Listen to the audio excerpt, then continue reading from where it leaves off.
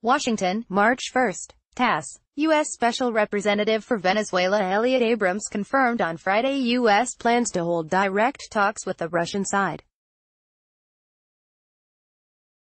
Yes, there are conversations, obviously constantly, between the United States and Russia on a variety of issues, including this one, Venezuela, the diplomat said, in noting that he takes part in these talks.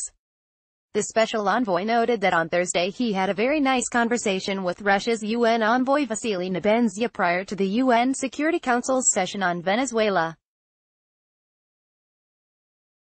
In mid-February, speaking at the Foreign Affairs Committee of the House of Representatives, Abrams claimed that the U.S. consultations with Russia on Venezuela did not yield any results. Russian Foreign Ministry's official spokeswoman Maria Zakharova said Moscow was ready for dialogue on the situation in the Bolivarian Republic with everyone, including with Washington, but on the basis of principles of international law. The diplomat noted that U.S. consultations with Venezuela mainly focused on the issues of ensuring security of American citizens there. He didn't meet with representatives of the Venezuelan government this week at the UN, he noted.